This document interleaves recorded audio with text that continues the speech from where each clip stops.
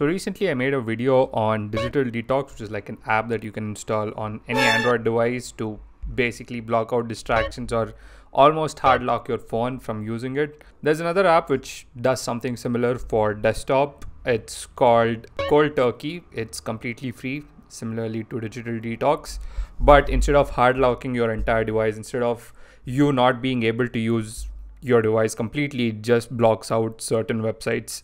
So the way it works is you first download the application and then you can like download extensions for each respective browser, and then it blocks out like that particular website off the list that you have mentioned. So if you add any website for that matter, any social media site, almost any site, it just blocks it out and you'll have a really hard time getting into it. You can block that certain website for a certain duration of time.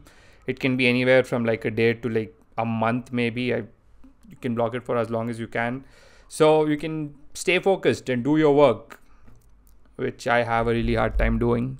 So yeah, if you want a free alternative to blocking out all your distractions on your PC, you know what to do.